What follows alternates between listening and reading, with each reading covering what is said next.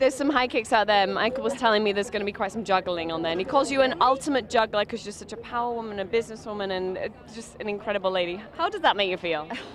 I don't feel it. I always feel like I'm not juggling things properly. Like I'm always just a little behind the 8 ball, like right now, where I'm like, okay, quick, the traffic. But yeah, it's also just, it's such a this is my favorite coming into fall. Yeah. So, and I'm not working right now, so it's a very, very good feeling. Yeah, I'm planning Halloween parties at the school and little bits and I don't know yet. We have planning to do. We were going through our for the kids for their Halloween costumes. My sister's coming over with her children, so yeah, I love the fall. In Australia, we call it the autumn.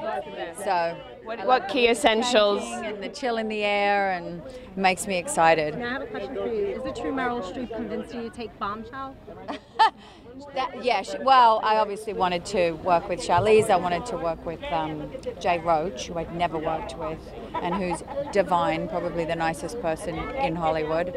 And I so wanted to work with Margot as well. So when they said, well, Margot and Charlize is, producing it, I was like, yeah, this is women I really, really like. So, but Meryl did say, yeah, you have to do it. I asked her on the set of Big Little Lies, and she was like, no, you have to do it.